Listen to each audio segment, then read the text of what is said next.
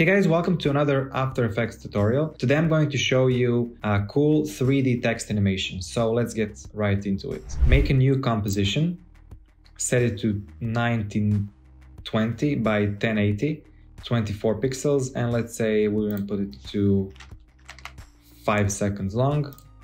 Black, make sure the background color is black in this case.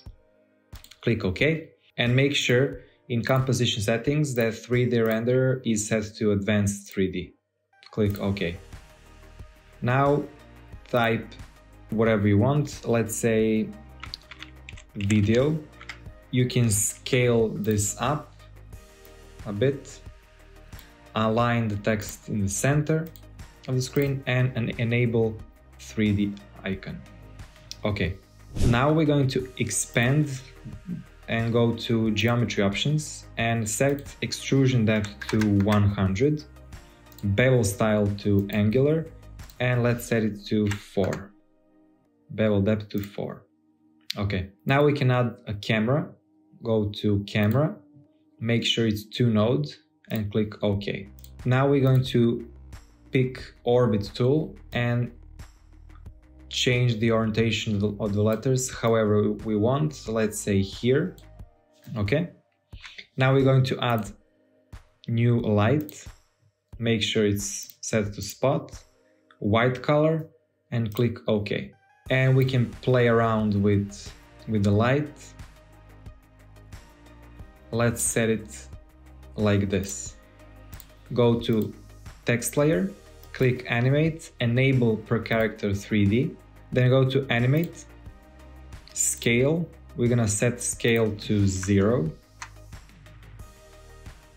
And in range selector, when you expand it, pick offset from -100 to, let's say, 100. Now go to advanced, set shape to ramp up, ease high to 50 and ease low to 50. You can also click randomize order to on. Make sure you F9 them, ease those keyframes, and set the graph something like this.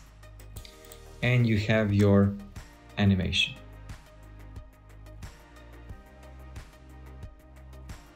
Of course, you can, if you want, change the lighting to something different, maybe like this.